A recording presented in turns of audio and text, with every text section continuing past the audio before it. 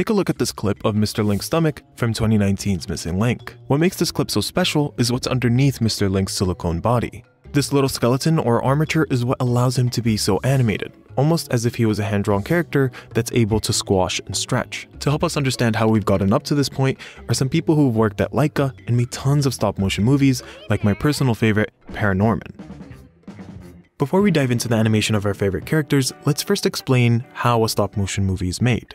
To make a stop-motion movie, we take our character or object and take a picture. They are then moved, and another picture is taken. When these images are shown in succession, we get a movie. Now that we know how to make a stop-motion movie, let's look at what's happening inside of our character. Some parts are inherently easy to grasp, like the movement of the body, which is done with ball and socket joints.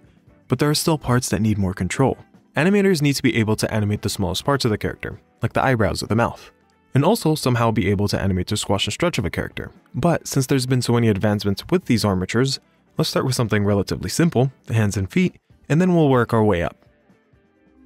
They're both usually created from wire, and when bent will retain that shape.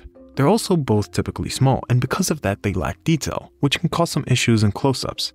So, to add detail, animators sometimes create huge hands. I think when you see like a close-up of a hand in a film, usually it's a hand that's much bigger than like this hand. It's usually a hand that's like almost as big as our hands, essentially. One other method to get that detail is to replace the small hands with 3D printed hands. Since the hands and feet are usually made from wire that can break, the character's extremities are usually built to be replaced. Because of that mechanism, you can also 3D print some hands without having huge armatures, and animators can get those sharp contours that you wouldn't be able to get with a typical wire hand.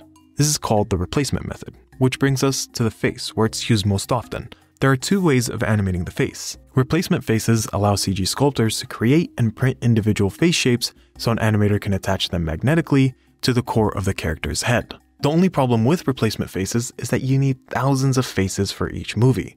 On Missing Link, there were 106,000 faces printed, one for almost every single frame of the movie. So to combat this issue, a fully articulated head was created. You can see one of the earlier ones in Corpse Bride.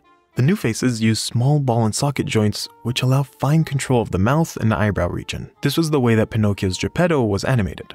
You know, the first film I worked on was Tim Burton's Corpse Bride, where it was mechanical faces, you know, with the rigs inside. And then some of the more advanced ones we've used had a thing where you'd put like an Allen wrench through the ear and it would activate like a pulley system so that you could then pull the corners of the mouths up. So if you wanted a smile, you could do that. The problem with those is like they will only go as far as firstly, the joint will allow you to, but also the silicone will only stretch a certain amount. The reason animators stray away from silicone heads is because the silicone can't stretch too much, or else it'll tear. But you can get that stretch from printed faces, since their faces are printed and don't need to be adjusted in any way.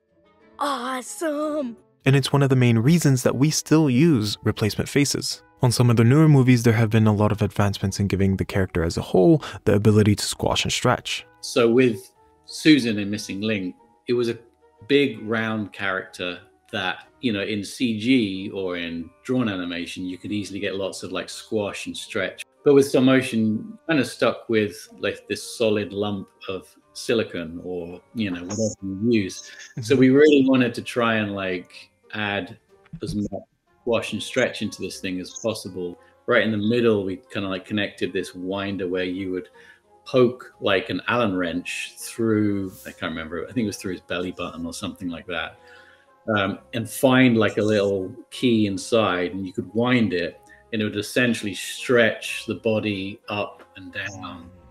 Also, this type of technology wasn't only used on Susan from Missing Link. You can go as far back as ParaNorman, where Neil had a belly mover that would push his stomach, giving the illusion of breathing. Before these newer movies, animators had to work with the constraints of the character. A perfect example of this is Jack Skellington from Nightmare Before Christmas.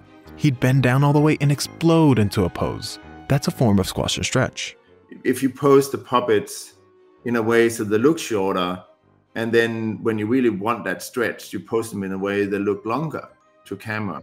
So you're sort of using the fact that you're looking at a 2D image on a screen, but you are working in the 3D universe, so you can make things shorter and you can make it longer just by moving it towards camera. So So even if you don't have the ability to actually stretch your puppet, you could still think about the principle of squash and stretch and then try to put it in there.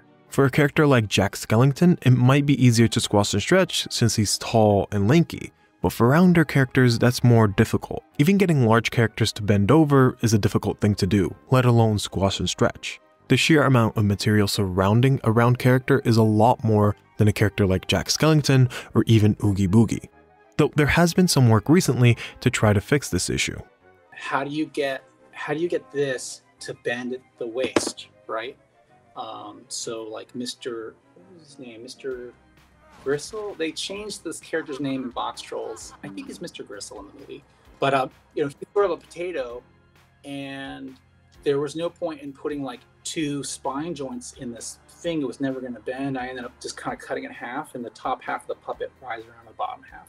There's a couple of characters in that movie where we just, because it was such a big ball, we made part of the puppet go inside the other part, and the top half would ride around on top. As a side note, this was used for the Nun in Wendell and Wild. Anyways, to get squash and stretch to work for these types of characters, either the character has to have less material like Oogie Boogie or Susan, or the movements have to be exaggerated like Mr. Trout. Of course, the new armatures really help in this. Because of these advancements, stop motion has become far more lifelike and easier to get into. All you need is a phone and a character. And you don't need the fanciest armatures, mine was only $30, and you don't even need that.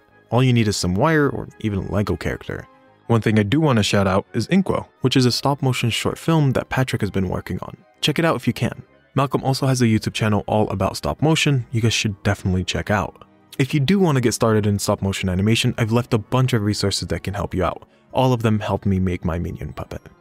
I also wanted to give a special thank you to Brian, Malcolm, Patrick, and William. They were amazing. They taught me so much that there's an upcoming episode talking more about stop motion. But that's enough for this episode. Thank you guys for watching, and bye.